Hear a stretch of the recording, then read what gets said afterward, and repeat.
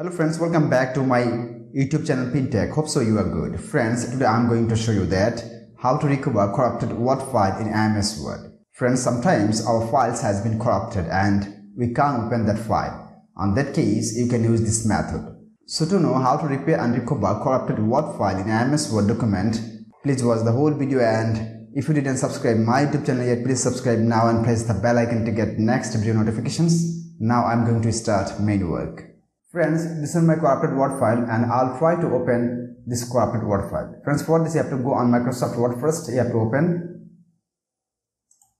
After opening a blank page, then you have to go on File. Then you have to go on Open. After that you have to click on Browse. Then you have to select your corrupted Word file. This is my corrupted Word file. I have to select it. After that you have to click on drop down sign from here. Don't click on Open. So click on drop down sign. Then simply you have to click on Open and Repair. So click on here. And see, the file has been opened, right? Friends, if you see the file is open, then you can make copy and paste to another file, or you can save it in another name.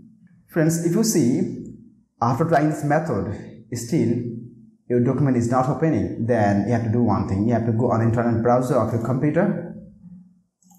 Then you have to write on Google, repair corrupted Word file online. So I want to click on here.